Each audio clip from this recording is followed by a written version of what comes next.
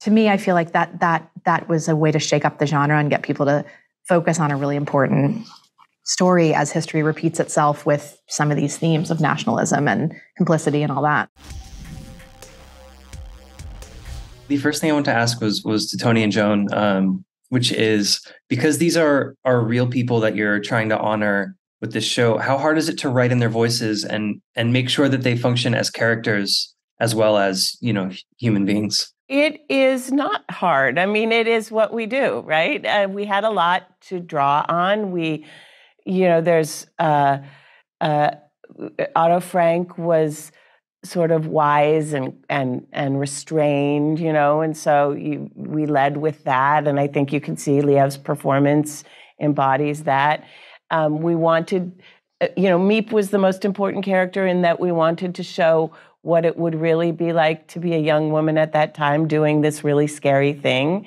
And I was once a young woman. And so I understand the nuance of feeling like I said yes to this thing, but now I don't know what I'm doing. I'm not sure I want to do it. We wanted to show all those colors. So that really led the writing. Susanna, I got to see the first 2 episodes in a screening, and the thing that struck me the most, especially like in the first one, was that there were moments that were just so unexpectedly funny. It was like, especially when Miep was meeting her husband and building their relationship. But as someone who has directed, these amazing comedies and also done kind of darker films, was part of the draw for you getting to navigate the kind of all spectrum, all ends of the tone spectrum on this show? Yeah, definitely. That's something that I think I'm always drawn to projects where I get to do that too. And I think it was a wonderful opportunity. I think, I'm especially post-COVID, I think everybody sort of reframed their paradigm about what they want to do and how they want to spend their time and what's worth it. And everyone sort of had this like search for meaning in their lives, at least people in my world did. And so for me, that really came down to wanting to work on projects that contribute in some way to cultural conversation or something in the zeitgeist, or just are participating in a dialogue with the world. And this was that. This was sort of a really deep way to look at history, but also to make it accessible through humanity and moments of fun and humor and joy that are like part of life and have always been part of life. Like when I talk to my grandmother, who's 101 actually, she has a really wry sense of humor, and she had that in 1939 also. So what was she like in 1939? She wasn't serious then, and now she's a funny old lady. We wanted to show that. What were people like her like then, and that was really, to me, I feel like that was a way to shake up the genre and get people to focus on a really important story as history repeats itself with some of these themes of nationalism and complicity and all that. So yeah, I loved working on the show. Everybody knows the name of Anne Frank, of course, but I think Miep Gies is not really a household name, at least up until now. Why do you think?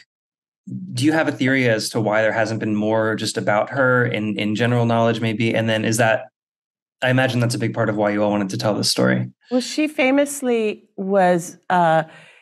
didn't want to have all this attention on her, hated being called a hero, always wanted to, rightly so, sort of talk about, she would say, I did what anyone would do.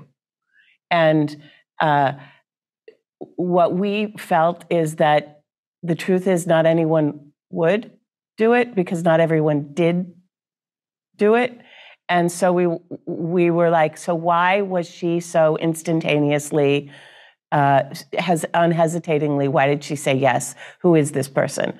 And that gave us a chance to explore all sorts of things that once you look at them, you're like, oh, of course, that she and Otto were both immigrants, that they shared that they shared language, that Otto and his family really used her as a way to understand this new country they were in. Not only the language, but the customs, and Miep and Jan became their, as they referred to them, their Dutch friends, really for their whole group of German emigres. Miep and Jan were this kind of conduit. And that created a closeness that, we discovered that after the war, Otto lived with Miep and Jan for the next 7 years.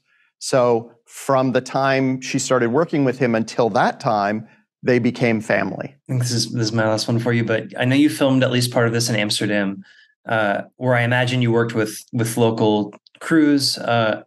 Did you have a feeling among the people that you worked with over there that, this was a really important thing? Like, did you get a sense of their passion in helping to tell this story?